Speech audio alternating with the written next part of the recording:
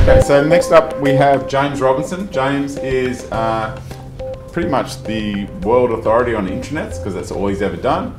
He goes and speaks all around the world. He's written the authoritative books on intranets, and it's my pleasure to welcome you, James. Thank you very much, Adam. Okay, so we have a bit of time to talk about intranets, so a good period of time. So I'm going to walk through a bunch of stuff. I would definitely encourage you to ask questions wherever you like. Just wave your hand about, we'll get you a microphone, we'll have a good conversation about stuff, and that'll keep everyone awake on this cold night. Okay, so I guess the context for this is to say that intranets have been around for a very long time. So in most large organisations, intranets have been in place for, I don't know, 10 years, 15 years now. They've evolved from things that were originally created on the side from front page with the bouncing ball and the waving palm trees and the blink. We love that stuff. Some of that stuff still exists. But obviously much time has passed and hopefully we're doing better.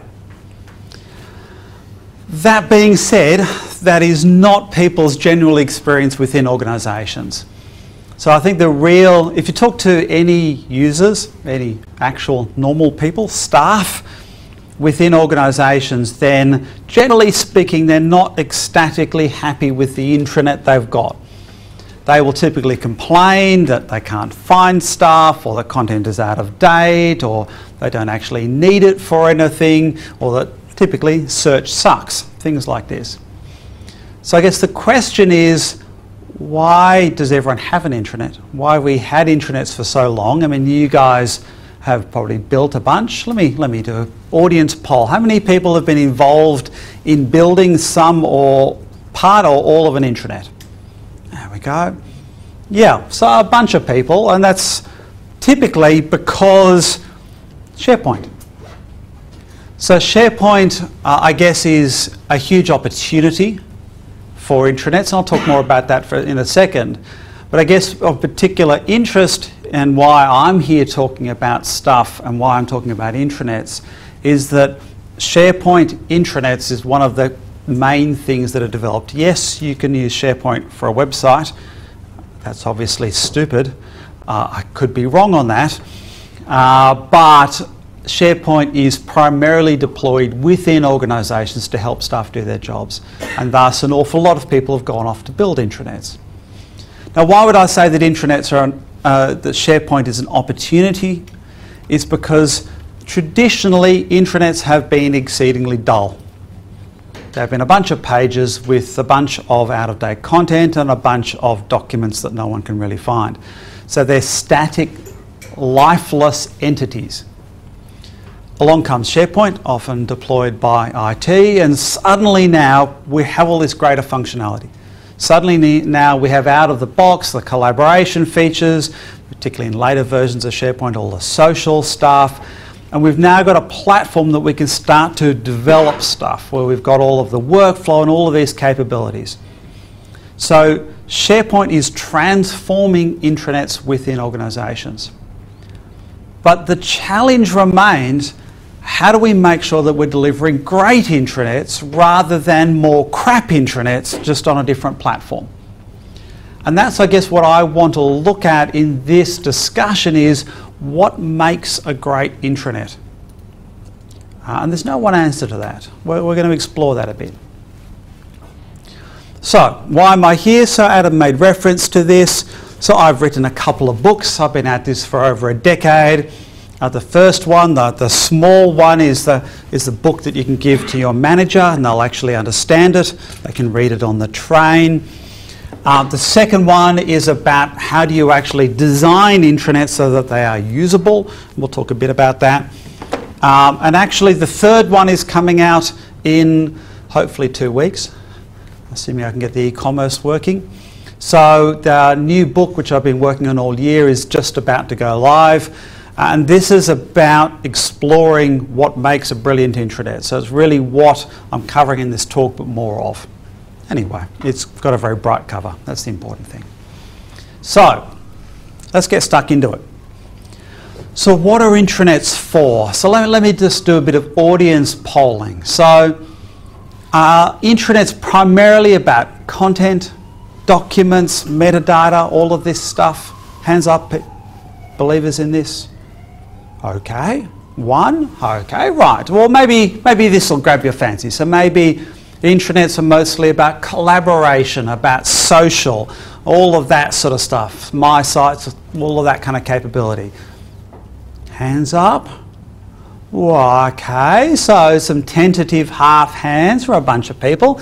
Maybe I haven't grabbed your interest yet. So, okay, so this is a .NET user group. So this should be a good one. So it's all about development. This is workflow, this is forms, this is applications, portals, all of that stuff. Yeah? Oh, yeah, great, but still a bunch of hands. So maybe it's because it's about all of those things. Yes, great. So now we get a few more hands. So I think that's both the challenge and the joy of intranets, which is that it brings together a vast amount of capabilities to deliver it out to staff. So how do we get some shape around this though? So for a while now we've talked about there being 5 fundamental purposes for intranets. So content, communication, collaboration, culture and activity. So I'm going to explore each of these in turn. Now what I'm going to do is I'm going to show you an awful lot of screenshots, because that's one of the fundamental differences between websites and intranets. Designing websites is easy. How do you want to know what the leading edge websites look like? Where do you visit them? How do you want to know what the best practice websites are? Then look at your favourite websites and look for patterns and make up your own mind. You want to get funding from senior management. Then you go off and find the organisation that they are most jealous of, that has a great looking website, and you say, look how good their stuff is, we have to do as well. Great. You can't do any of those things for intranets. And this is the fundamental thing that has held back intranets over the last 10 years, is that they are hidden from view.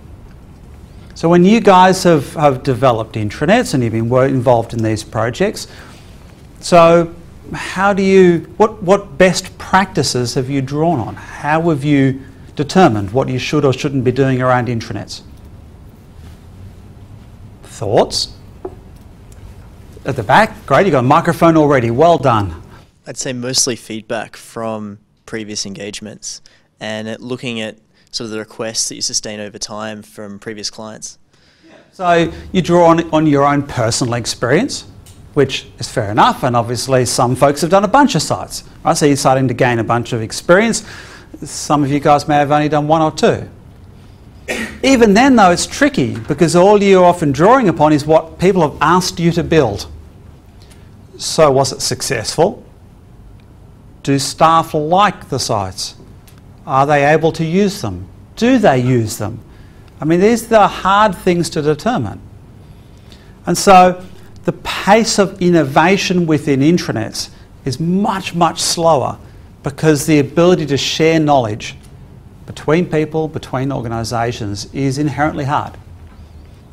So I guess that's a lot of what we've been doing in this space, is not the techie stuff, but identifying what works and what doesn't and sharing it as widely as possible. So thus, in the talk, I'm going to show you a heap of screenshots from organisations all around the globe of all sorts of different types. Not every screenshot is going to be relevant to you. You may not think any of them or all of them are perfect. I will talk about what I think is good from each of them. Because this is a .NET and a SharePoint gathering, the vast majority of the screenshots I'm showing are SharePoint. I've gone through my huge collection, I have selected stuff and biased them towards SharePoint. Not everyone is SharePoint. I think there's about 5 screenshots that are not SharePoint.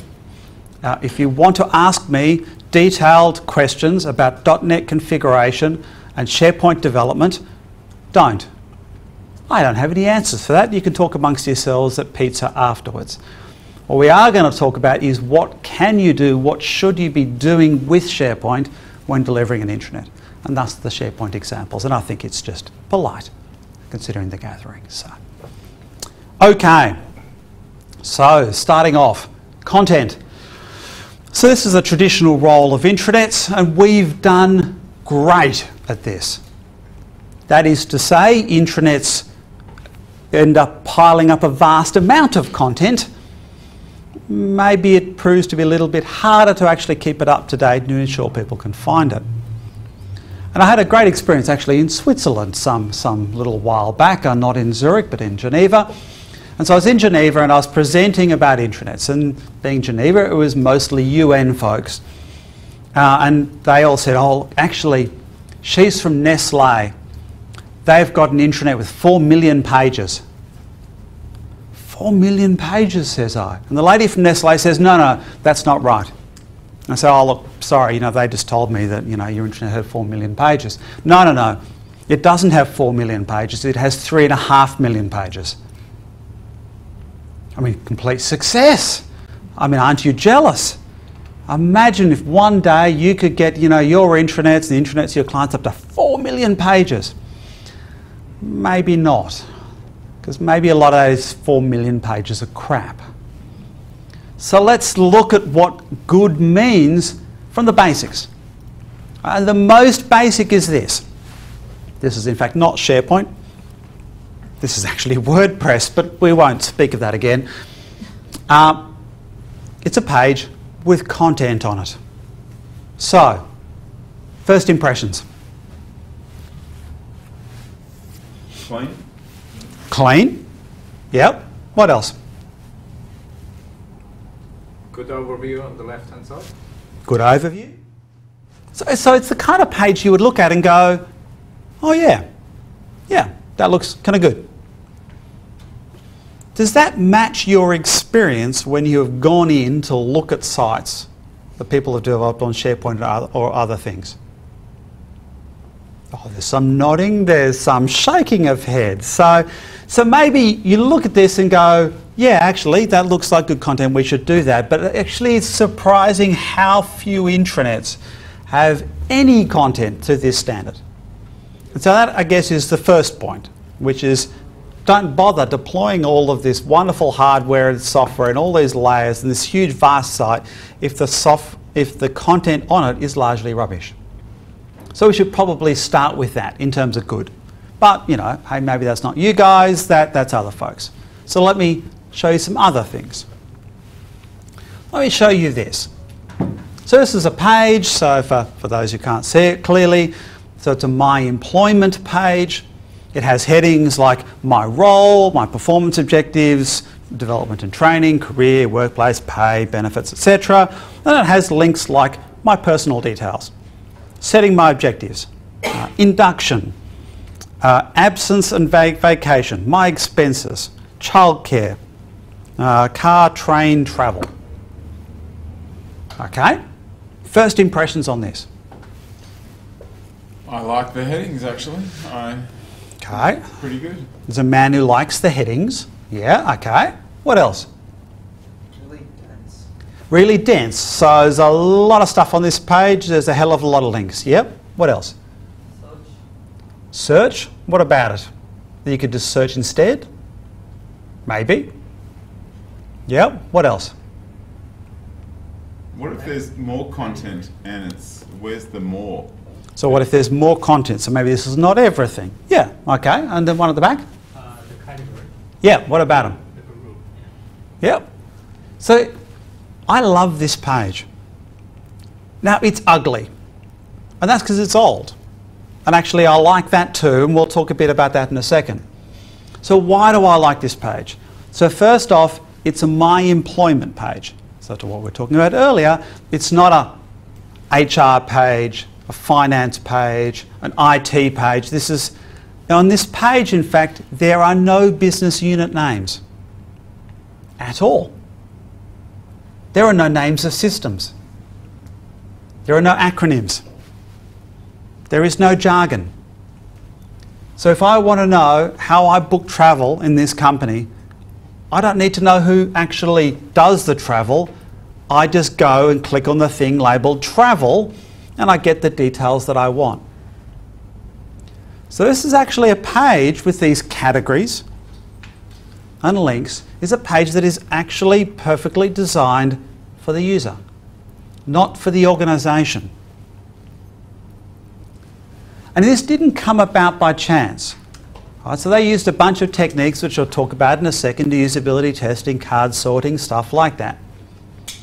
And the person who did this, Richard Hare, he tells a lovely story about this.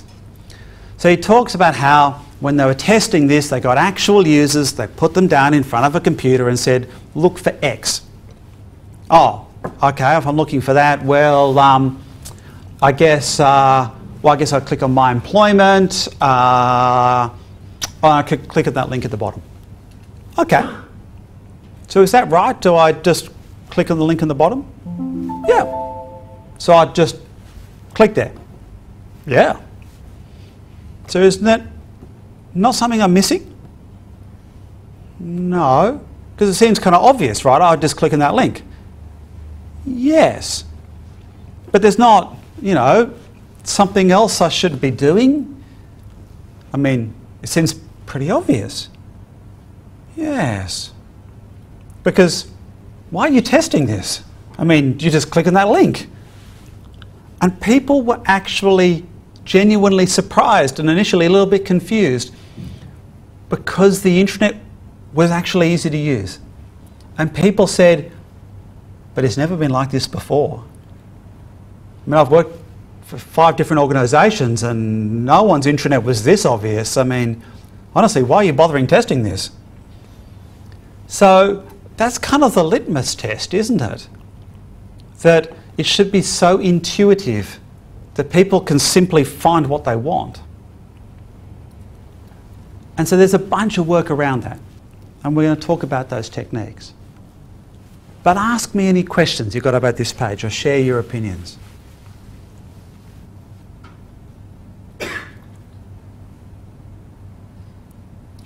Question there. We'll hand the microphone forward if there is one floating around somewhere. How did they arrive at the categories? I mean, is this an information design rather than a person rather than an IT person, isn't it? This is a whole. Yeah. Look, the question is, how do you come to this, right? And there are techniques, right? They're covered in the book with dots. I'll talk about them in a second. Now, are they an information design thing versus an IT thing? Well, they could be, but frankly, the techniques are not that complicated. And I don't see any reason why IT folks wouldn't be able to do this as well as anyone else. Because I think this is one of our challenges, is that vast numbers of SharePoint intranets are delivered. And truth be told, for some reason, almost all intranets delivered on SharePoint have settled on the one basic navigation structure, which is typically, you can correct me on this, something along the lines of about the organisation, business units, forms, documents, and then collaboration. So that navigation sucks because actually it structures everything according to the org structure. And if you have to know who owns it before you can find it, you're doomed. What those structures don't have are pages like this. And I would argue that these pages are the most important pages on intranets. I mean, the home page, look, sure, it's got stuff on it, news and videos and links and things. Top level menu often isn't that hard to take the first click. The question is, what happens then? So now I'm dropped into the HR page that uses that default SharePoint template that says, welcome to the HR section. We're so glad you found your way here and we hope that you'll find this information useful. And here's a picture of the director and a list of their most recently updated documents. And some random links in the left-hand navigation of doom. So we haven't helped people much, have we? We've dumped them into the HR landing page and we've let them do whatever they like. So maybe actually designing these pages is the critical thing. And the idea about grouping links into categories, good categories, is powerful. Because long lists are evil because long lists are effectively random in order. You can do them how you like, do them alphabetical if you want, but unless you know specifically what letter something starts with, then you have to start from the beginning and work your way down. So long lists are evil, groups of stuff are good. Right? And this is perfectly possible to do in SharePoint. This is not actually a SharePoint example, but SharePoint in a little boxy design is perfectly designed for this. Do a lot of these pages. They're very effective. James, Adam, you got a question? Two questions. That image isn't in your most recent book. Which book is it from? The image is from this book. I'm glad you asked, Adam. So, okay. And is that being on a mega menu just as good?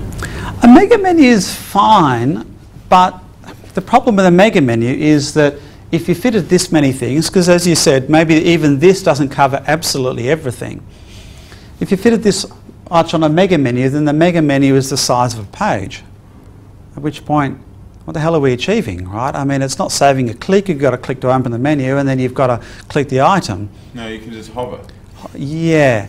So if I was to tell you this, that Jared Spool, a well-known usability expert, how many people know Jared Spool? Excellent. Let me try a different question. How many people know Jacob Nielsen? Oh, excellent, a few. So He's got that ugly website. the ugly website, which he's changed, by the way. Oh, has he? Unbelievable, 10 years later. So Jared Spool is Jacob Nielsen's arch enemy. Oh, really? That's the best way of describing it. They're like superheroes. In fact, there is a comic strip about them. But anyway, his observation is that users don't move the mouse until they've worked out what they want to click on. Users don't move the mouse until they've worked out what they're going to click on. So what does that say about hover? I mean, have you observed people going carefully hovering their way across all of the menus and things? No. So maybe this whole mega menu thing is kind of the wrong direction. Frankly, it's hard to do in SharePoint anyway, so let's not bother. And hovering is a pain on touch tablets. Well, yeah, look, and there's some small confusion about this, like the fancy SharePoint 2013 search, which is a thing of glorious beauty with all this incredible hover functionality. Wait a second, wasn't it all about tablets? How do you do that on a tablet exactly? So hover and touch are mutually exclusive. So someone's got to make up their mind on that one. But anyway, look, if you really want to do mega menus, do, but frankly don't. Do these instead. They're easier, they're much more straightforward to deliver, they're easier to manage, and you can fit a lot more on it, and it just works better for everyone. Why am I showing you, by the way, such an old screenshot that is kind of ugly? Because this screenshot is 5 years old. It's still the page they use today. Now, it's a big corporate. They will have restructured God only knows how many times in the last 5 years. Human resources is probably called people and human performance, or something equally useful. So what? HR wasn't on this page in the first place. The same fundamental services are delivered. All of the business units are renamed. They all report to different people. I don't care. This page is as valid today as 5 years ago. So it is immune to restructures, or at least largely so. Yes, you have some thoughts on this. Grab the microphone. You want to pass the microphone back? I won't do all too much on any one screenshot, but I thought I'd give you a chance to be chatty at this point. Sure, I just wanted to raise an opinion on the mega menus. Oh, good. I'm being controversial, so please jump in. So someone has decided they want to do something before they come to this page. They've decided they want to go to the My Employment page. So they've already clicked on My Employment. They've already put their mouse on My Employment. So the potential that the mega menu has is that at the time they go and put their mouse over mega menu, as they're about to click on it, it slides down and allows them to make a subsequent choice immediately without having to wait for the whole page to load. And you're right, they might click immediately the first time, even though they will see it slide down. They'll click through and land on this page. But the second time, they'll wait, because users are smart, they learn. And the next menu they go to, if they want to go to about, I can't read from here, about us, for example, they might, next time they might pause a little bit longer and actually take advantage of the mega menu and save themselves some time. Look, sure. I mean, you can design a great intranet that has pages like this or has mega menus. There's nothing about mega menus that is inherently evil. They do have some limitations. I think of it more like a landing page that's already right there immediately. So it's more like an alternative navigation, just like we also offer search as well for the people that like it. Sure. What I would say though, the critical thing is either way to have the right items. I mean, have the right top level menus, and we'll talk about that in a second, and have the right grouped items within either the mega menu or this page. And that's the critical success. Now I would say, right, I mean, if people would like mega menu, go off and do it. I mean, do make sure that it is easy to manage. Certainly in previous versions of SharePoint, mega menu was difficult, where actually you end up having to do, you know, Visual Studio stuff to update the items in the menu, which is a bit of a mismatch with the fact that maybe the content owner should be able to update this without technical knowledge. So if you are going to do mega menus in SharePoint, do them well. But hey, there are ways of doing that. It's easier in SharePoint 2013.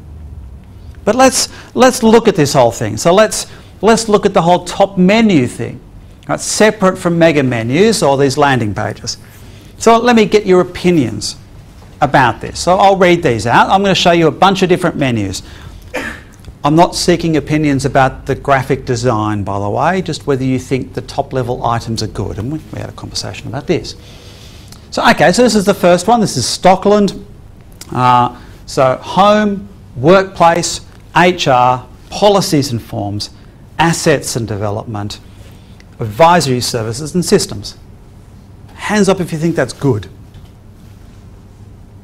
No, okay, it's not really. I was half up hand tentatively, but maybe, okay, you don't like that one. That's fair enough. Can I make one comment about that? Yeah. My first comment would be I would expect policies and forms to be under each section. Ah, maybe so. Rather than its own top level menu. Okay, so there is some concerns about the items. Great. Okay, so don't vote for that one. Maybe you'll vote for this one. So this is Dulux.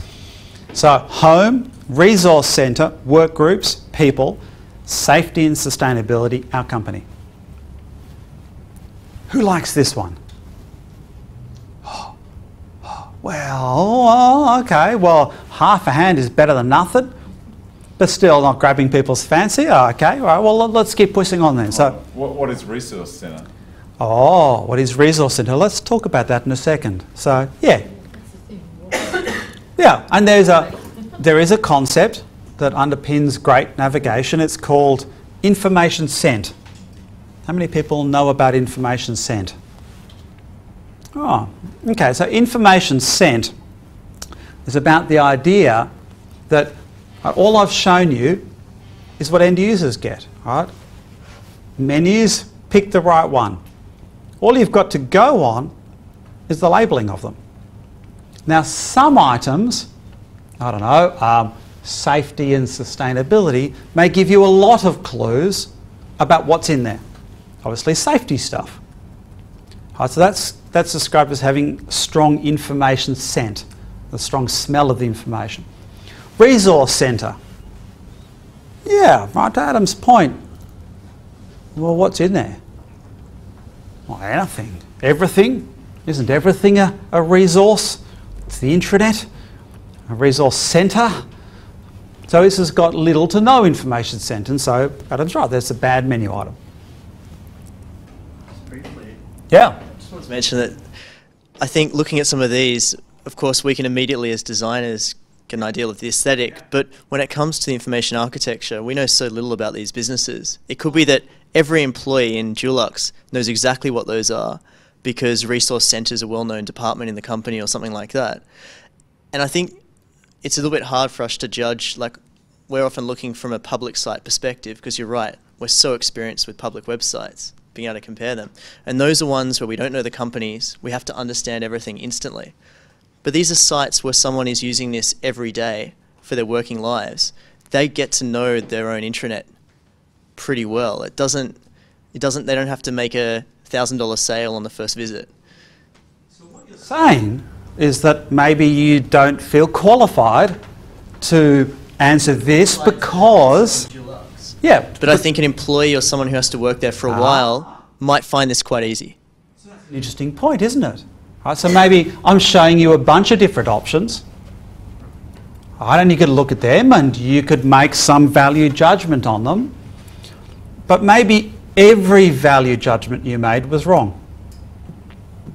Sure, yeah. Right, because that's the point, right? Exactly what you're saying, right? Which is the only thing that counts is that the actual staff in these actual organisations, when they actually go to look for stuff on the intranet, can actually find it. There is no theoretical right navigation. There are some things that are generally better or worse. Resource Centre would generally be bad because it's got poor information sent, except, as you say, maybe the Resource Centre is a physical building with big signs and it's part of the 20-year history of the organisation, everyone just knows about it, and so for Dulux, it's perfect. It might not be the best for the first day of an employee's employment, but give them a week, once they've clicked in there once before and they've had a look what's there, from then on it's probably fine. So, well, yes and no. So that's where we would disagree. Right? Because, yes, intranets are different from websites. In fact, in almost all respects, websites, people are coming fresh to the site, not knowing anything about the organisation, so you kind of have to assume nothing, and this may be their first and last visit, so they're not going to learn the navigation, so we need to be absolutely unambiguously clear. Intranets, people will use them over a 1 year or a 10-year period, so they will certainly learn about them. That being said, time is short, interest is low, people are not living their lives on the intranet, so they're not going to go off and spend the first day browsing through every bit of the intranet to learn exactly what everything means. Right? We, in my firm, and I mean, including me, I spent a lot of time with actual staff in actual organisations talking to them. And I can assure you that in most cases they can't find anything on the intranet. Now they will have found the 5 things they absolutely need to get frequently, and there'll be muscle memory.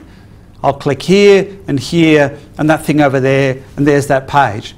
Ask them to find anything else, they're stuffed. So they will learn to a certain degree. But that's not enough. You still need intranets to be usable because typically people are going to the intranet for a different thing each time. Rarely they're going back for the same thing every day. So often they are exploring parts of the site they've never been to before. So, there isn't any absolute principles other than information sent to guide us in designing this. So how do we work this out? Do we make it up because they'll bugger it, they'll just learn? No, that is a bad strategy. So this is, however, where we use the standard user experience or user-centered design techniques that we use for websites. Apply perfectly to intranets as well. Right, so this is things like card sorting. People familiar with card sorting?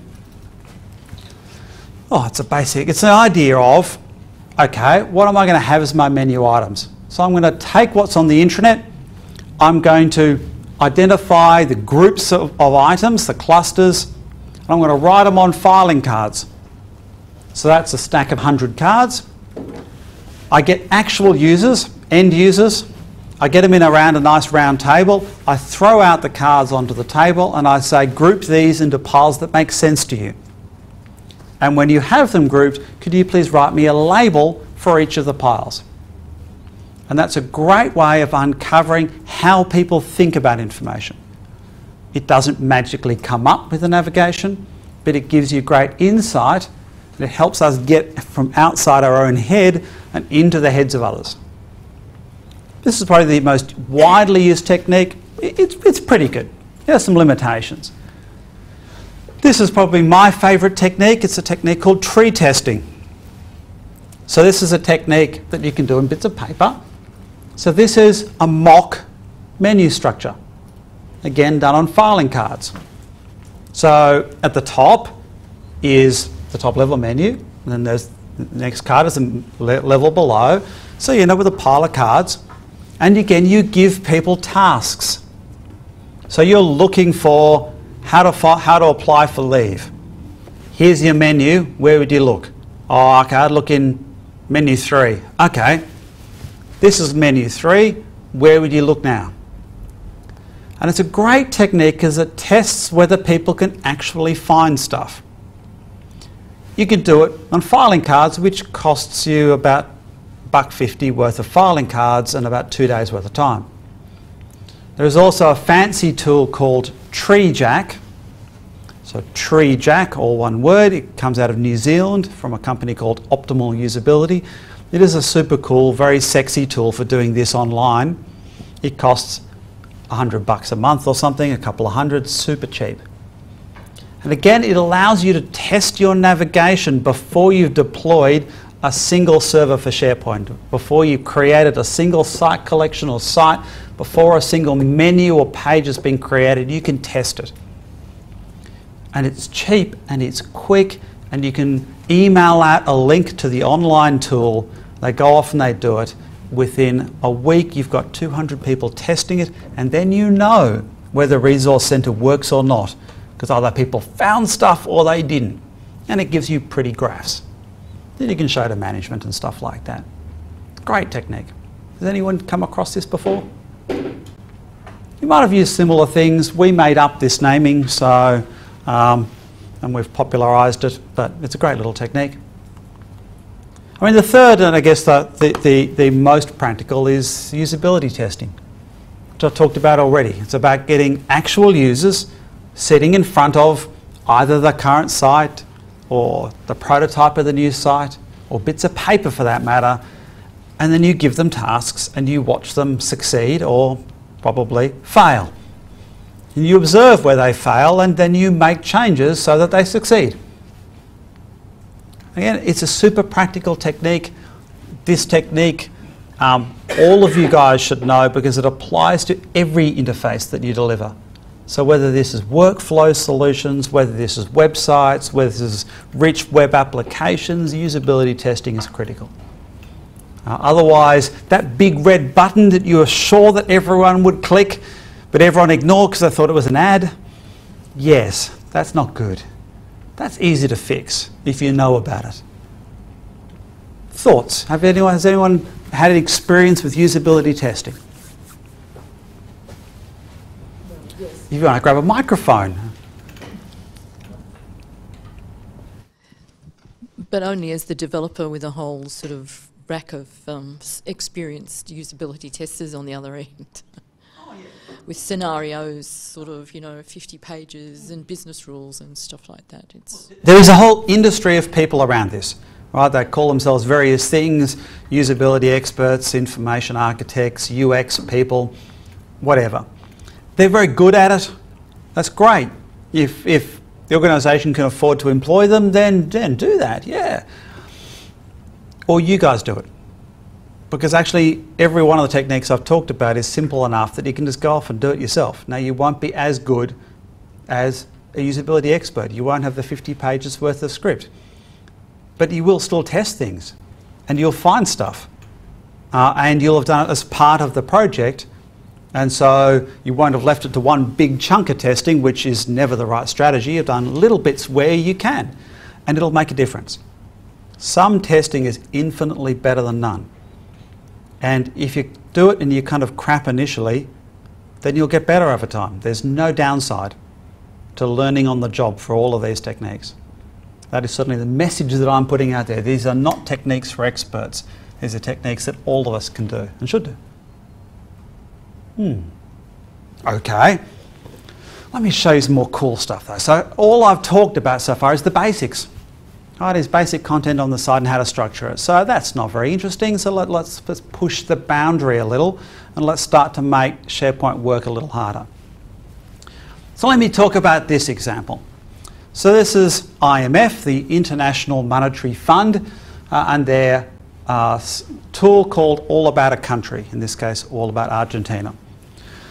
The backstory is this. So you may be aware that the IMF provides funds to countries in trouble, particularly developing countries, to get themselves into a better state. The IMF, though, frankly, was not very well liked. Developed countries just didn't need them anymore, and developing countries hated their guts because they were really demanding and difficult, and people didn't like dealing with them. So frankly, the IMF was quietly scaling itself down. They'd gone on, they'd downsized, they'd lost a third of their staff, the most experienced third, and they were looking at having a smaller role in within the world. And then this thing called global financial crisis happened, and suddenly now the IMF is at the centre of things. Suddenly now they're involved in bailouts of countries like Greece, first world countries in theory. So suddenly now they're terribly important. And actually, before, they could be very quiet. They were almost never in the news. They could take months to go through and make decisions and circulate reports. Suddenly now they're on the front page every second day, and they're making decisions not in months, not in weeks, often in days. And their strategy before of having a bunch of experts who knew good stuff, and so you would put the expert on this and they would take 3 months and sort the answer out, didn't work for two reasons. One, most of the experts had left. And two, things were shifting so fast that this idea that you could have everyone's knowledge in people's heads wasn't going to cut it. So, okay, what are you going to do about that? What's that got to do with the intranet? What's that got to do with SharePoint? So IMF had a vast amount of information at its disposal, but it was in separate databases. So separate sources that actually no one knew how to pull together. So what did they do? They used SharePoint to build an interface to pull everything into the one spot. So all about Argentina, at the top are their knowledge documents, they're their highly important internal reports, external information pulled in, Factiva feeds, here's the presentation of data from their databases and their data modelling, World Economic Outlook, bottom right hand corner, here are the key people, the country specialists, the people in the country at the moment. All of this was brought together using a taxonomy. And without creating a single piece of new content, this solution in SharePoint absolutely transformed how the entire organisation worked.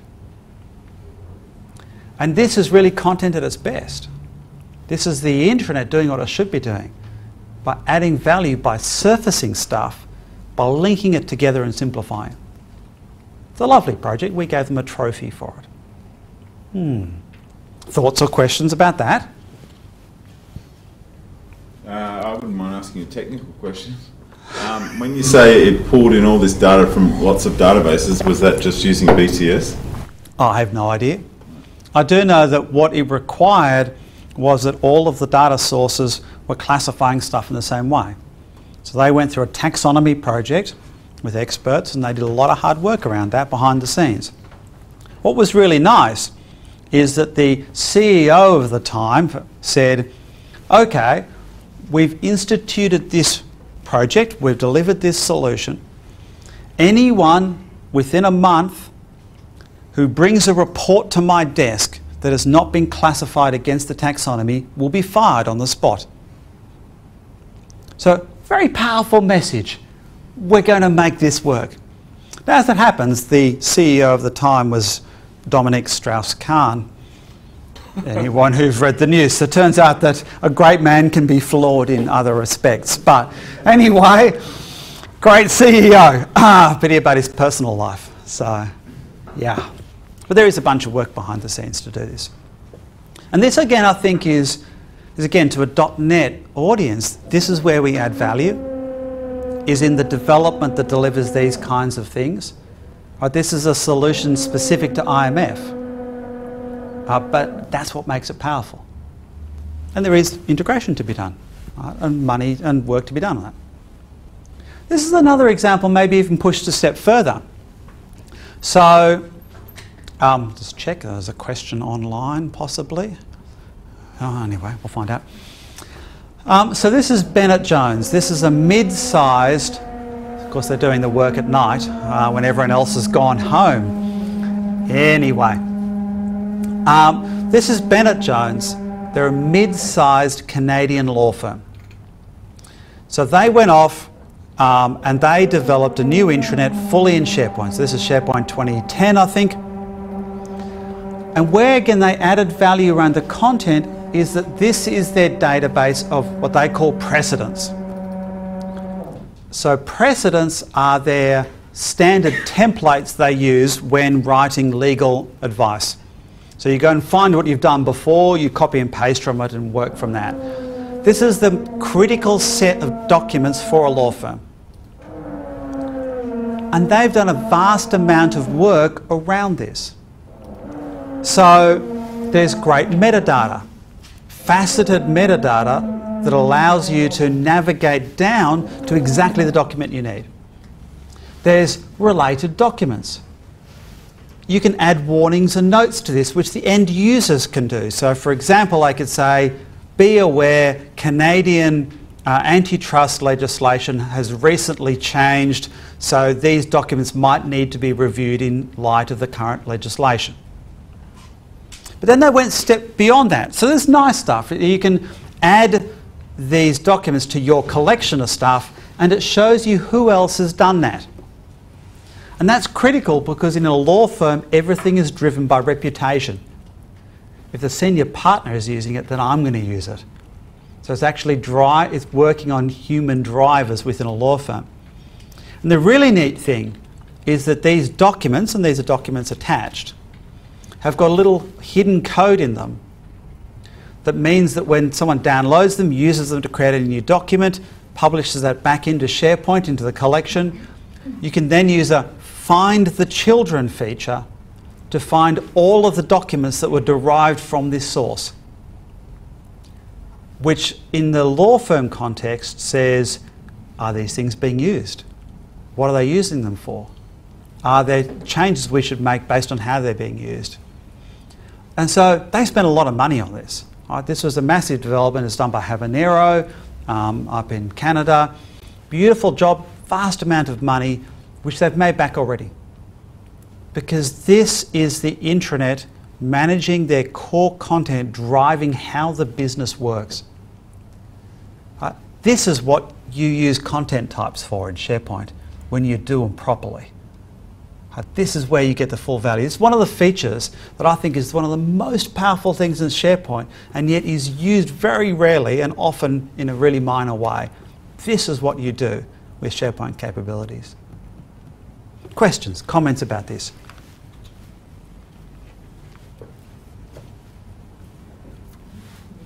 Oh, don't be shy. I was sort of traumatised by my last glimpse of a SharePoint intranet somewhere where I worked, where everything was blue and underlined, and things were called project documents, and you had to be sent the link to find the documents for the project that you were actually working on. So, you know, you spend half the day finding the document you were writing. So I like that because also the use of colour and layout really makes it easier to find. You're not having to sort things by date to work out what was the latest thing that was written.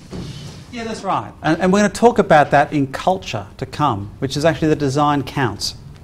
And so we'll touch upon that. But let me push on further, because I want a bunch more stuff. I'm only scratching the surface. I'm going to pick up the pace. Mobile. You should be doing that. Mobile, it's quite big. You might have heard. So nothing we deliver within organisations should not work on mobile devices, either these or even that strange Surface thing. So this is critical. It must be considered as part of what we do, whether as a simple, what I call a mobile front door, or using responsive web design, which is hideously hard in SharePoint 2010 or earlier, and it's massively easier in SharePoint 2013, thank goodness. So then we can actually have one design that adapts depending on the device that's being used. Do that. Because actually, in a lot of cases, this will be more popular than the desktop interface. Can I just make a comment about responsive design? Because I loved it initially and loved implementing it for clients, but then I personally get incredibly frustrated when I actually know a site and I can't get to the original site I want and they've cut down my content. Yeah, look, the whole mobile space is evolving month to month. And what the best practice is now, there is vigorous debate about all of that. And there's responsive web design, there's adaptive web design, which is particularly taking stuff away. Look, it's a moving target. We don't yet know what great solutions look like in this space. We know that we have to be doing stuff because actually, realistically, most people are not often at their desk. I mean, to Adam's point, he flew down from Brisbane today. In a couple of days he'll be in Canberra. You know, I haven't seen him sit at his desk at all this afternoon, and he's used a mobile device. This is the reality of how we work these days. So we have to deliver to these solutions. How best to do it? Well, I don't know. Watch this space. I can tell you best practice. Can you? Yeah, give me a link that's just give me the normal side at the bottom. Yeah, you should do that too, clearly. But jump in. And one prime bad example I always come across is LinkedIn, because LinkedIn on a tablet always directs you to a touch interface and loses the deep link. And it's just a pain. Yeah, that's right. Yeah, LinkedIn drives me crazy on the phone for that reason. I click on a link and then suddenly now I'm in this stupid interface and I just wanted to read the article. It's not even that problem. It's actually, most time for me at least, it loses the deep link, so you end up on the top page. Yeah, that's right. That should not happen. But flip side, right? So we did work in a very large media company in Australia that started with N, which I won't name. So they had an issue with the CEO message was sent out. It was sent out an email with a link to the intranet. And then every time they did that, they got people emailing them saying, well, they're on their phone, but they can get their email, and they click on the link, and they can't get to the intranet. So flip side, you must have mobile-enabled interfaces to some form, because otherwise people are wondering why the link isn't working on the device that they're using at this time. And it's a huge problem for them. So we'll watch this space. You'll be grateful that's the last noise you'll hear. Okay. So, question? Yeah, please jump in. I just thought that was a good time to hear your opinion on companies exposing their intranet externally. Because most of the time these people are receiving links via email. They're maybe on their own phones, or maybe they're on a company phone, but generally it's just connected to Telstra or Vodafone. They don't have any VPN through to the company intranet. A lot of companies don't seem to have an extranet facility where you can log in with some sort of forms login. So, you know, how much are we doing that? Who does that? And is it 1 in 10 companies? Is it? There's a big debate on one of the LinkedIn intranet groups at the moment about that very topic, and there's been a bunch of blogging about it just in the last couple of weeks about should we be putting intranets visible externally for the reasons you've outlined. My argument would be this though, it's an edge case. The few examples there are places like universities, which frankly don't have a clear delineation between internal and external at the best of times. We're doing a bunch of university work at the moment, so it's really, they're a special case, unlike anyone else. What I would say is, make sure you can access the intranet from outside. And I don't just mean from mobiles, I mean when people are at home, they should be able to log on to the intranet. Because when I'm booking leave, maybe I need to be checking with my other boss about which dates I'm choosing. So actually maybe I want to do a work thing when I'm at home. And there's a bunch of people working from home, you know, all this flexible working practices. So you need proper external access, and I mean just HTTPS with some basic logon, because it's not that complicated. Jeez, we live in the modern age. But beyond that, I would say you do have to secure it, because if your intranet contains only content you could expose externally, then it's not doing very much. I mean, it should be containing content and tools that need to be secured in some way. Now make that security simple, because I don't understand why it's complex. I mean, the whole two-factor authentication or using special apps, I mean, that's all rubbish. We don't need to do that in the vast majority of cases. So I do say secure it, but then make that security as simple and as transparent as possible. That would be my thought. But anyway, let me push on. So let me talk about communication. I won't spend an awful lot of time on this. I think this is the simple one.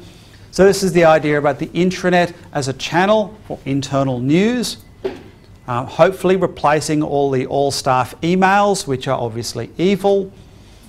And so there's a bunch of obvious things to say here. I think this is a good example of from a media organisation. His name starts with N. And so I think it's a really strong example for a few reasons. So first off, it's your classic intranet homepage that is mostly news. Now, that is not always a good thing. In this instance, though, it is.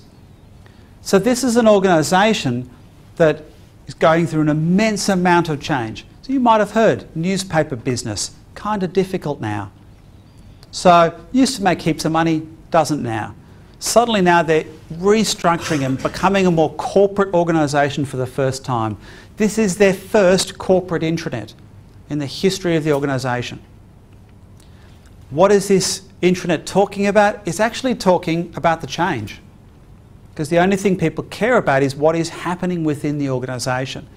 So it's giving an awful lot of information about the change, and it's also celebrating what news is great at, which is the incredible imagery, the stories they're delivering.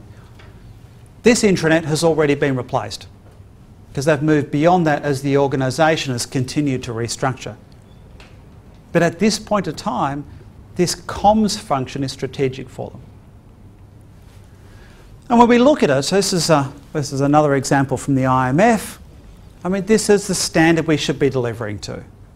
Right? News as you would see in an online newspaper. So videos, proper headlines, nice categories, good design, comments on news items. All of this stuff is frankly, or should be, standard on intranets. Sad truth is that SharePoint is absolutely terrible at news out of the box for reasons that totally mystify me and have been utterly not fixed in SharePoint 2013. So all you get is these terrible little links, list of links, and I would like a summary and a little picture and some dates and some layout, all of which I guess keeps all of you guys in business writing that as .NET, which is fine. But it definitely is worth delivering stuff to this level within organisations, because this is what people need and this is what they expect based on what they see out in the wider world. There's not much more to say about it than that, I think. Questions? Comments? Yep, news. You know, we understand what good news looks like. We should be doing that. And then I think we can start to go a step beyond this. So this is another SharePoint intranet. This is one that we're recently involved in designing. So this is Asciano, which is a big freight company. So they run the ports in Sydney. They also have big trucking business. They have a train business, as you might expect from the picture. So they're a very operational organisation. They are spread across Australia. They have a bunch of people who are working in the port or driving trains or trucks or loading stuff. So it's very hands-on business. Corporate news, Asciano posts record profits, or share price has gone up, or CEO has done the CEO's sleep out. Yeah, you need to communicate that because that's what the comms people like to communicate, but that's not the stuff that people need to know about. So what have they done? So they've used really basic but handy functionality in SharePoint to tailor news. So the news in the top left-hand corner, for those that can't see it at the back, terminals and logistics, Queensland. That is the Queensland news for the people in the terminals and logistic area of the organisation, top left corner of the homepage. Below that are the group updates in brackets national.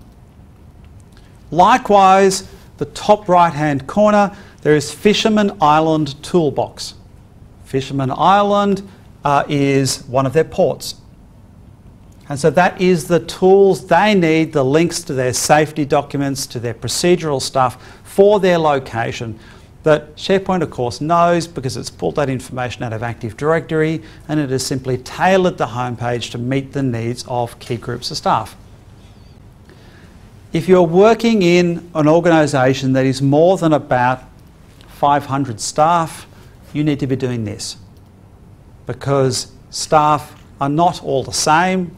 The areas of the organisation are not all doing the same thing. So this is where, again, SharePoint adds a lot of value by allowing you to do this portal type capability in the home page, but to deliver it in a lovely, simple way like this. Do this. It's good. You can do fancier things than this, but this would be the starting point I would recommend. Thoughts or questions on that? Okay. This is I think a really interesting one. This is if I go back a step, if I can convince it to, there we go. This is the Coca-Cola Enterprises homepage. So this is Coca-Cola mostly in Europe, because there's multiple Coca-Colas, which I won't explain, it's kind of complicated. This is their homepage, which is unlike a homepage you've seen before. And it's interesting. It has a very clear purpose. It has 3 columns. First column is communication, the second column is collaboration, and the third column is transactions. And I'm going to show you different columns as I go through. So actually this homepage has a lot of structure, and it's actually doing an awful lot of stuff, which means therefore that on the comms side of things that they can feature local news at the top, again tailored, global news at the bottom, featured story with video, and still have plenty of real estate left over, and I'll talk about how that works in a second. It's an interesting homepage on all sorts of different levels. It's done in SharePoint 2010, by the way. It is multilingual across 8 different languages, I think, because it operates all through Europe. I don't know whether it covers Switzerland, but it does do a bunch of other places. And so there is actually a fully multilingual site delivered in SharePoint 2010, which involved quite a lot of work. Anyway, you can make it pretty, look. News to mobiles. You should do that too. And actually I've asked the question, is the natural channel for internal communications actually the mobile rather than the intranet? We know that people only go to the intranet when they need something, and then they need something. I mean, they're going to go off and find it, they're in a hurry, they get it, they close the intranet. Getting people to read news items is quite hard. But actually delivering to mobile. So nowadays, we can't be bored even for a second. So before we would have stood at the bus stop and stared at something, people walking past, but now we're checking our email, we're playing Angry Birds or Farmville or whatever, because it's utterly implausible that we would spend even an instant of time not occupied doing something. So maybe then if I'm sitting in the office and I'm sitting in the meeting room and I'm waiting for people to turn up, then maybe in that 5 minutes I'm so bored that I'd even read the news. And that's our opportunity to get corporate news to staff. So maybe actually they can check the news when they're on the train on the way to work, because they know they're going to go into back-to-back meetings all morning and they'll never have a chance to even sit at their desk, let alone fire up their PC. But in 5 minutes they can just quickly scan through the headlines just to see there isn't something they don't need to know about. That's, I think, the real opportunity. And so maybe comms is actually mostly going to be on mobile. But I don't know. That's more a question than an answer at this point. So let me talk about the hot topic, collaboration. It's cool.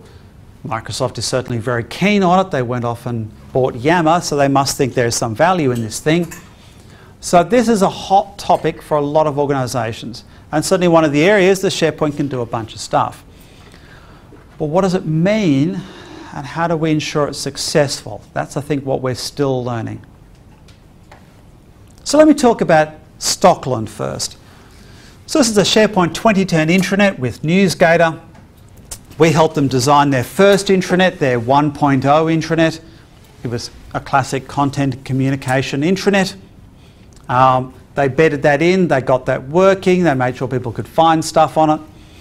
And then about a year later they said, okay, well that was a good start, but now we want to do more. We want a proper 2.0 intranet, with collaboration being a key element. Where they were smart though was on two levels.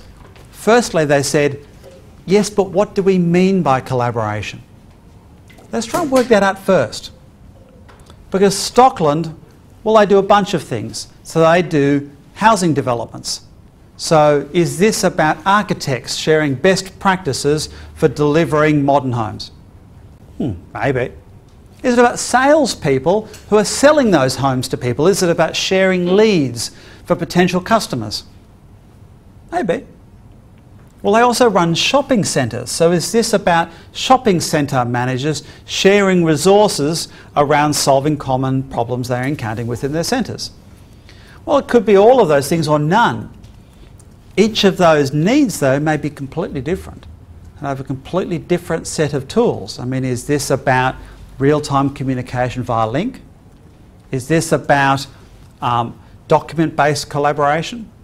Is this about more conversational things like Yammer and those sort of things? Is it about project-based collaboration? Well, they're four completely different things, all of which would be called collaboration. So for them, they said, well, actually what we identify there being a gap around is the conversational aspect of things. And so they established a solution for that. That's what they use NewsGator for. And they branded it. So this is called Stockland Circles. And that allowed them to say, this is what we're launching, this is what it's about, this is how you use it. You get group homepages, so this is the customer circle. So members, discussions, all of that stuff that you can do either in NewsGator or Yammer, or there's some capabilities obviously in 2013. And then they revisited the homepage. And this is the other nice thing that they did, which was that they went through a proper design process for how they wanted their intranet to look once collaboration had been deployed. So this is the wireframes we helped them with. And this was their new homepage, where yes, there's some news across the top, but actually a lot of the homepage is now devoted to an activity stream. Because there's frankly no point in having people discussing stuff within little spaces if no one actually knows the discussions are happening. So you need to give visibility to that, and that's why you put an activity stream on the homepage. Now they had to spend an awful lot of space on the homepage because NewsGator at the time had some limitations and stuff, which they've all fixed now. But I think it's interesting that says, if we're serious about collaboration, so if you're in an organisation or you're working with a customer who says, right, collaboration is critical, we are deploying SharePoint to greatly enhance our collaboration within the organisation, then if that collaboration is not visible on the homepage, then what the hell? Clearly you weren't that serious about it, that you'd actually allocate pixels on the homepage to it. So I think it's an important thing. I mean, it serves a practical purpose, but it also sends a message that says this stuff's important. You should use it because we've just devoted half of the screen real estate of the homepage to it, so clearly we think it's pretty important organisationally. And that's an interesting discussion and one that organisations are still wrestling with. Thoughts or questions about the collaboration thing? I'll show you a few more bits in a second. So let me show you something. Oh, I'll show you something simple first. This is a simple thing. This says Intranet homepage. In a box there is a list of my team sites. Not some useless adds to favourites thing. SharePoint simply knows which team sites you're an active participant on and lists it on the homepage. You should do this. I've talked about this at various SharePoint groups, and a number of people have said, oh, but it's terribly difficult in SharePoint to do this. Frankly, that's because there was a lack of structure around stuff.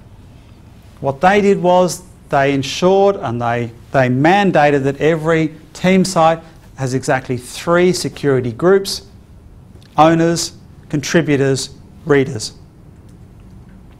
Everyone must sit in one of those three groups. There can be no local exceptions. Therefore, if I want to know what to list on this page, then find me all team sites that I am either an owner or a contributor to. It's simple. In SharePoint 2013, this is obviously a lot easier, particularly with a search-driven navigation.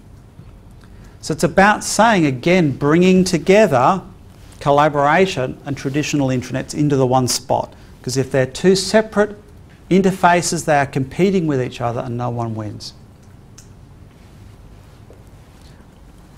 This is an example of SharePoint being used to deliver what you would call a social intranet. This is from Oricon down in Melbourne in Australia. And so this is where social becomes a critical part of the site. So on the left is your classical news items. They do have commenting on them, of course. But then on the right, there's the conversations side of things surfaced up on the intranet, with gamification, that terribly trendy term, used to engage people in the design of the intranet. And they're quite proud of this, and they talk about delivering this intranet with no development. So this is delivered using out-of-the-box SharePoint.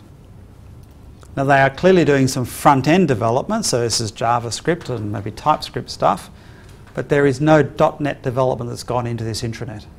And that's kind of interesting, but that's something you guys can discuss amongst yourselves better than I can. This is probably the most radical SharePoint intranet in the world, and possibly the most radical full stop. So this is from AMP, so the Australian financial services firm. What would you say if I told you this is their homepage?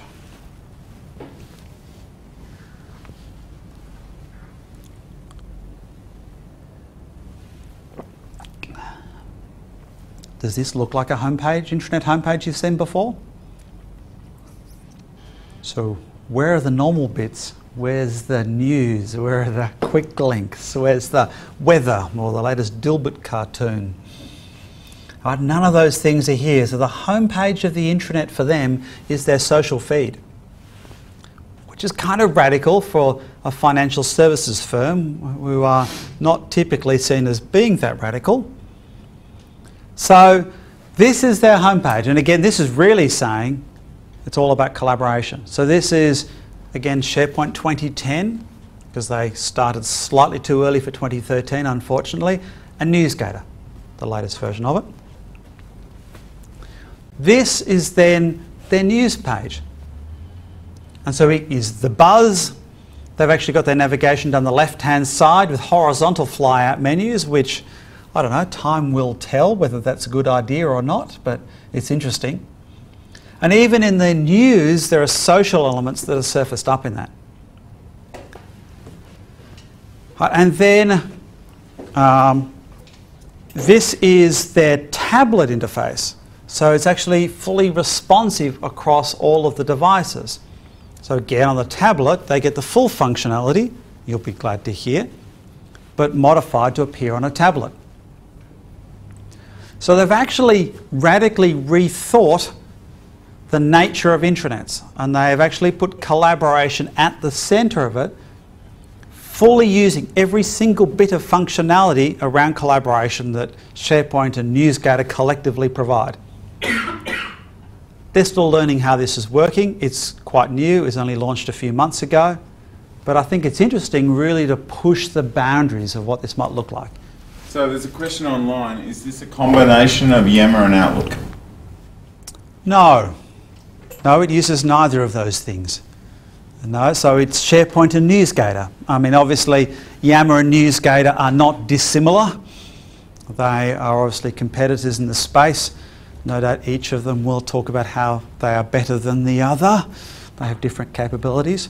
But no, it's interesting, isn't it? It says, well, maybe actually you're even blurring the lines between a web experience versus an experience in Outlook. And that's interesting. So as I said, I don't know how this is going to fare, how this is going to evolve, but I commend them for exploring this kind of thing.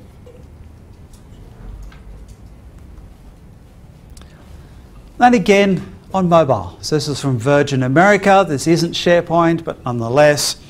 So this is about saying that if social is about engaging people in collaboration, then maybe we should ensure that when they're wandering about with time to spare, they're able to do that.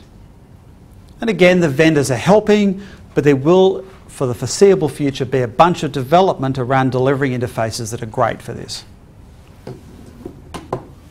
The culture bit I'm going to touch upon because you guys are all geeks. So if I was to say the intranet is beautiful, maybe you don't care, you should. Let me ask you a simple question. If the intranet is ugly, even if it's out of the box SharePoint with a whole page worth of underlined blue links, what message does that send? What does that say to staff? Shout some things out. We don't care. We don't care. Yeah, what else? We're not in control. We haven't thought about it. We opened the box, pressed the button, and made you use it. So yeah, we're not in control. We took the out of the box thing and here, look, we're going to make you use it. Yeah, great. What else? What else does an ugly intranet say? It also says we didn't invest any money. We never thought about it. Yeah. Everybody's got it. That's been my impression on both sides. Yeah. Yeah, so we haven't put in any effort, we haven't invested any money in it, and frankly, if it looks out of the box, or particularly if it's old and ugly as well, then it says, don't trust it. Right? Clearly we can't be bothered. Grab the microphone and down the front here if someone's taking a break. So I know there's quite a debate about should SharePoint be beautiful. One example was in another big financial institute I worked for. Someone, well, there was an intranet, and I don't know what it was backed, but then the IT side started to use SharePoint, and that was not controlled. And it was just popping up, and I bet there were like multiple instances of SharePoint popping up all over the shop. And no control, no nothing, and that's probably worse than just a file share where you put your Word documents. Yeah. There's a word for that. MySpace. There's a reason why he died, right? Because he was too ugly to live, right? And that's not what we want internally. Now, I'm not saying that beautiful is the most important thing, right? Make an intranet that is functional, make it useful, but also make it beautiful. Now your mileage will vary. You know, maybe you like the clean sort of Web 2.0 thing, if that's your style. You know, or Metro, obviously, not Metro. You know, maybe you like this, New Zealand, this is Kiwi Bank, blue and green, not the easiest colours to work with. This is SharePoint. Right. What have they done? They've put a banner. They've put some colour, and they've put some shading around some of the boxes. Now, they haven't fought SharePoint. I mean, this is the most minor possible changes, and yes, yet it looks completely different. There's this intranet, which I've shown to people all around the world, and intranet managers hate it. They say, it looks Teletubby. Is this an intranet for kids? But actually, it's really quite successful. So Josh Patel, who's involved in developing this, he flags that this is actually based, this is Bupa Australia, they're a serious company, this is health insurance. This is based on one of their TV campaigns in the UK. But he says this, he says, even a year after the intranet was relaunched, people would come up to him in the morning and say, look, I just wanted to say, when I open up the intranet in the morning, it makes me smile. So that's not bad, right? So I mean, the intranets that you've created or used, so what emotions do those generate? Maybe not joy. Now, I'm not saying that you have to do cartoon intranets, but I am saying maybe they should be kind of delightful in however you do them. And culture-wise, it's more than just look and feel. It's about reinforcing the identity of the organisation. This is from Canon Australia. The design is fairly simple. What do they have on the homepage? They have an image of the week. Yeah. Right, so what? It's a picture on the homepage. Waste of space.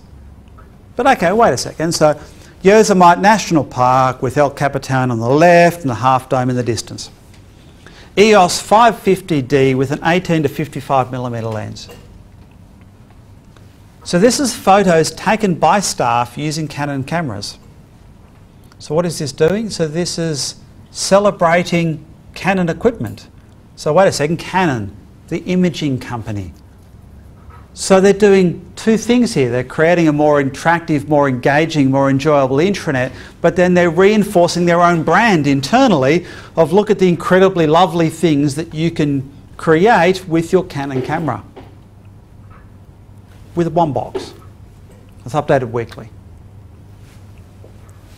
Or we go a step further. This is a SharePoint intranet from Ausgrid, what used to be Energy Australia. It's split off to do the polls and distribution side of things. On their homepage, which I think is reasonably attractive in its own right, your opinions will vary, they've got two boxes.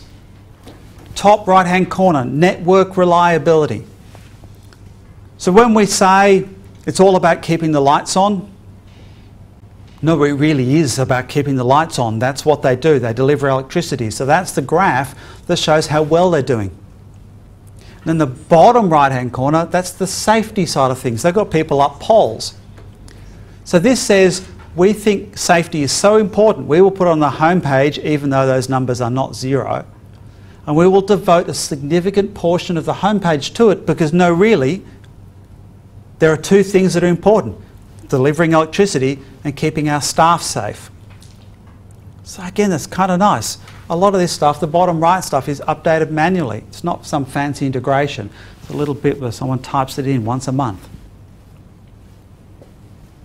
The last bit which I really want to quickly look at is activity. Because this is, I think, is the area where you guys can add the most value and where SharePoint can add the most value. So this is the intranet as a place for doing things, not just for reading things. Right, now this is simple stuff. Maybe it's online forms.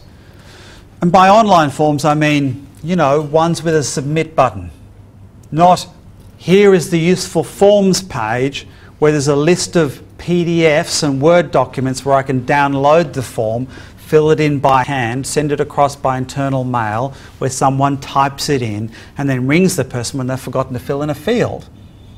This is obviously where your Nintexes and your K2s or even InfoPath is brilliant, and we should be using an awful lot of it because it's infinitely better than doing stuff on paper or PDF, which is the equivalent of it. It's also about doing little baby applications, right? Little simple InfoPath things. This is instead of a legal request form or ringing the legal department, looking out of the box, here's a form. It drops it into a list. They have some basic approval. It's what, half a day to set up in SharePoint, and yet it makes this team's life massively better. So again, we should be doing hundreds or thousands of these within any organisation. And this is often where we add the most value, is in using SharePoint's transactional capability in local areas, not grand projects for the organisation as a whole. And I know a bunch of SharePoint implementers that are doing very nicely, thank you very much, steadily working their way from one side of a bank to another, quietly delivering these kinds of solutions. And I'd commend them for it. If we go back to the Coca-Cola example and to their transactional side of things on their third column, well, this is kind of nice because it's probably too small to see from the back, but there's things like View My Payslip that pops up in a light box on the homepage, one click, that gets you what you want. You can actually apply for leave from a light box on the homepage of the intranet, integrated with SAP in the background. That's a good idea. So this is the intranet actually being useful, not just ESS going to the homepage of SAP good luck with that. This is adding value. And it's not hard, right? It's a little bit of integration. Because then they said, well, why stop there? Right, then they've done this, which is very recent. They only launched this a few months ago. This is the same functionality available on the mobile. This is a mobile front end to SAP via SharePoint 2010. That's kind of neat. And what I love about it is this, is once people use it on the mobile, and it's really easy, because look, it's really easy, then actually start to say, so wait a second, why is everything on the desktop so hard then? So if you can give me an apply for leave form this simple, then what the hell happened to the rest of SAP? Can someone please do something about this? Because you've now shown me that it's possible. And actually I wonder whether there's going to be a reverse takeover. Because you can't deliver crap to mobile. It doesn't fit. You've actually got to deliver something that's pretty reasonable. And once people see what good looks like, is there going to be a kind of a Arab Spring for enterprise applications where they go Oracle and SAP, let's tear it all down? Yeah, maybe not. But I think it does start to redefine expectations that maybe things don't have to be ridiculously hard within organisations. Because actually, modern developers using modern tools and, you know, APIs and SOAP and REST and all of this stuff, this is easy. Right? We're just going to be given the permission to go off and do it. And then we deliver this stuff. And this is the last example I'm going to show because I think this is one of the most impressive intranet examples I've seen in the globe, and I think possibly the most impressive SharePoint deployment I've seen in the world. So it comes from Hansen Juncken. So they're an Australian mid-sized building company. They build things.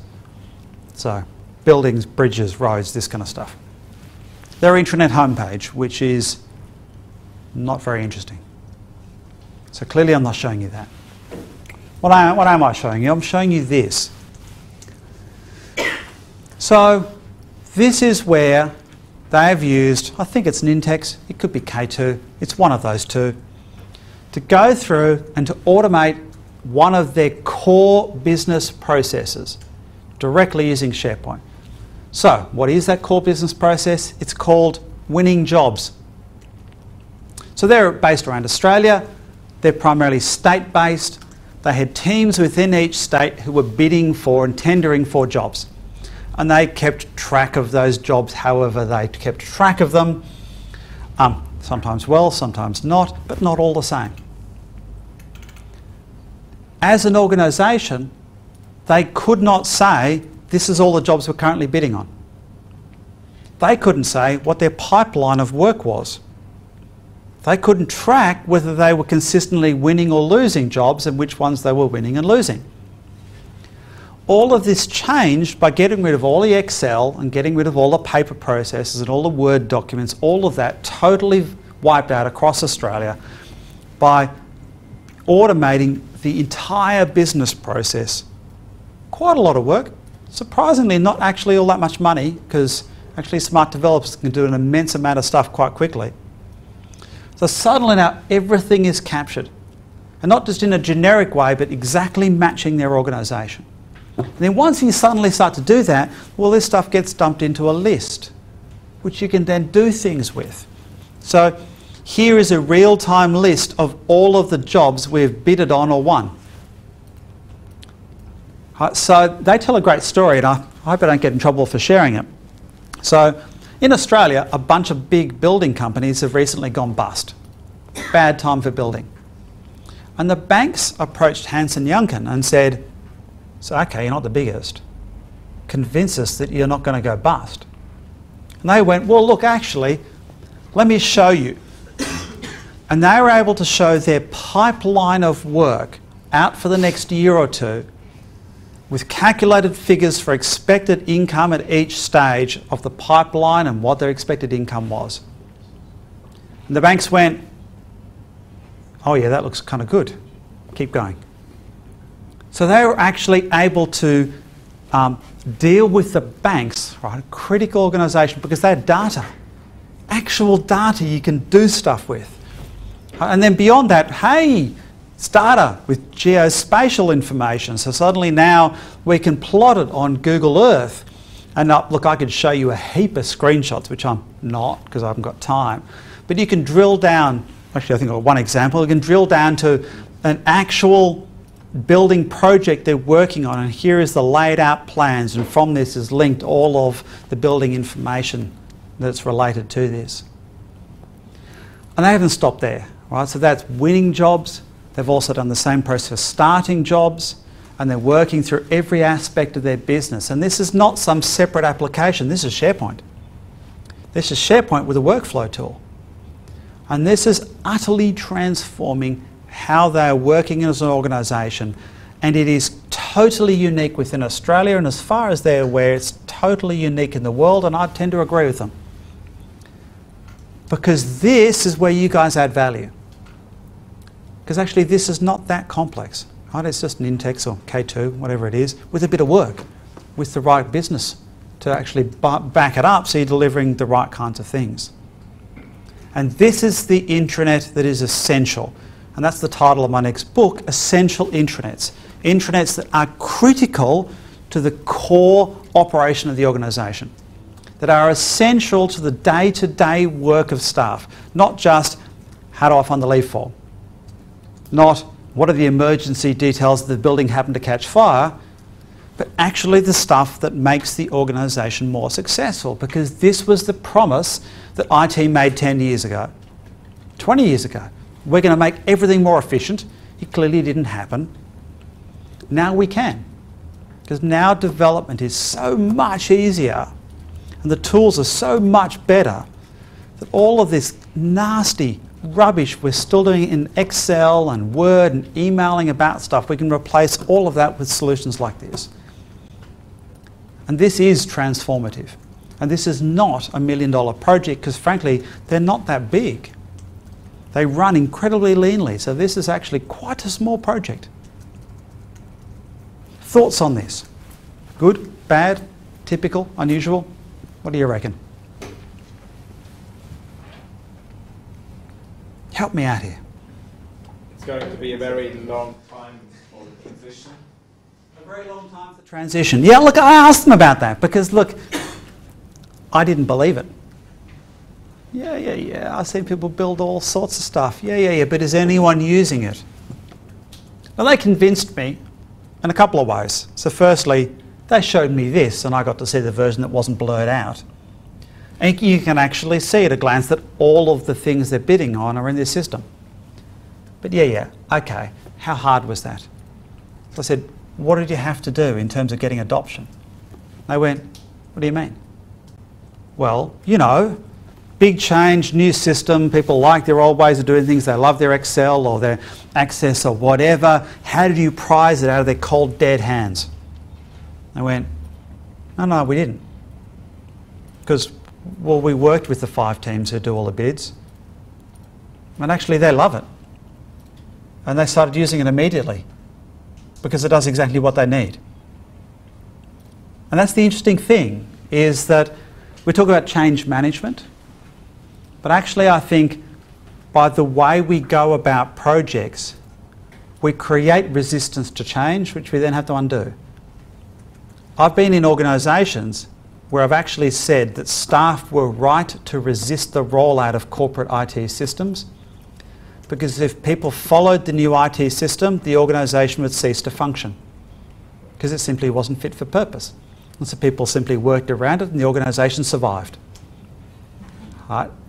That's the bad side of things. But actually the flip side, when you get the right people in the room and they work together on the thing and it's better than what they did before, then actually they just use it. And that sounds kind of flippant, but it isn't. Obviously there's a lot of design work, and they've got diagrams and all of this sort of stuff about the process they went through. But yeah, it's actually quite straightforward when you do it well. My comment before was more about the adoption in the companies or in the culture, not the actual adoption of the new intranet. Yeah, that's true. Because most companies, at least that I saw, don't really understand the importance. Yeah, look, this was driven by the CEO. So the person who has done a lot of this work, well, not developed, but the lead of the project, Michael Parks, sits down over lunch with the CEO and works closely with him about this. Because, yeah, it's the business change that's the hard bit. And I guess my belief is that if we show people that this stuff is possible, that actually it's not that hard, that it doesn't cost millions of dollars, you can do it well, then hopefully we start to solve the problem about business not engaging in this stuff. Because it is a huge problem. But, you know, look, it can be done. I'm ultimately optimistic, and I think it's for you guys to go off and to use things like Nintex or K2 or stuff like that, which are incredibly powerful tools. Find something small and do it beautifully. And then say, well, I could do some more of that. I want more of that. I'll have some more of that. And then do something else beautifully. And after you've done 3 or 4 things that work incredibly well, then you start to get to play the real game, where you start to get to do the proper projects that make big changes. That would be my thoughts. But anyway, I'm rambling.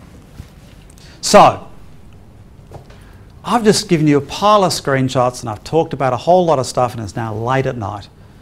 What does all this mean? So, first thing I would say is there is no one right answer for intranets. So what you can do is to use the 5 purposes as a kind of set of sliders, to have a discussion within the organisation about where the individual intranet should focus.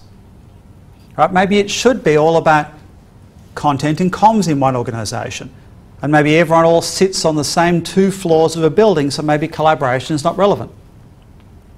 Maybe the organisation is incredibly operational and everyone is out in the field, so maybe contents are relevant because it's not going to help them do their very operational stuff, so maybe it's all about activity. So it's about saying, find the right mix of stuff to match the organisation, both where it's at and where it wants to get to. And find your own level around this. And that's what I would say. So I want to say 3 things. So first off, find the right balance of functionality. SharePoint can do an awful lot of things. Now first off, the danger is that, well, you do a little bit of everything and it doesn't add up to much. It's very easy to get lost in SharePoint because it doesn't inherently point you in a direction. You could do all sorts of things. So you want to go into SharePoint with a clear understanding of what you want to get out of it. What is the outcome of it? But then also say, okay, out of all of this functionality, what are we going to turn on and what are we not? What are we going to start with and what are we going to come back to? And that's where you look at the 5 purposes and say, how are we going to get the right balance of functionality that will lead to success? Not too much functionality, not too little. Powerful but usable, that midpoint for the organisation you're in. I've also talked quite a lot about design, because the best technology in the world is irrelevant if people can't actually use it. And yes, they will learn how to use it to a certain degree, but solutions within organisations should be as easy to use as what we experience on the wider web. In every aspect of what we're developing, not just the content and the navigation, but how we're designing the applications within SharePoint. Right, and that's the crucial thing. And it doesn't need to be complex. The techniques are some things that everyone can use, at least to some degree. And finally, look, the obvious thing to say. Right, it's not about the technology. I mean, it is about the technology. We're using it to deliver solutions, but those solutions only count for something if they deliver business value. And that, I think, is the real opportunity for SharePoint, because it changes the nature of discussions within organisations. Where suddenly now there's a greater feature set and we can start to say, well, actually, what do we want to do with this? And maybe we want to do more than the intranet of old has done for us. And that's where we get a chance to say, well, actually, we could do these things. that will make more money, that will improve efficiency, that will reduce mistakes, that will improve customer satisfaction, whatever the objective is, intranets and you guys who deliver them can add vast business value. And that's where you always want the focus to be. So on that note, I will wrap up, only to highlight that our site, step2.com.au, we have the single largest collection of free intranet articles in the world. We've published more stuff than everyone else added up, which is kind of odd. But there's 300 articles covering anything you want to know. Lots and lots of good stuff. It's all there online. We publish 2 new articles every single month except January. We've done it for 10 years now. We're not planning to stop anytime in a hurry. We like writing stuff. Kind of like SSW, they like writing stuff too.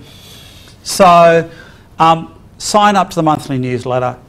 We just use it to tell you when new articles come out. This is good stuff. You'll find value in it. And if you've got any questions, you're welcome to hunt me down now over pizza or chase me down afterwards. And I'm happy to provide a copy of the presentation, or the video will obviously be up online shortly. And on that note, thank you. I've had fun.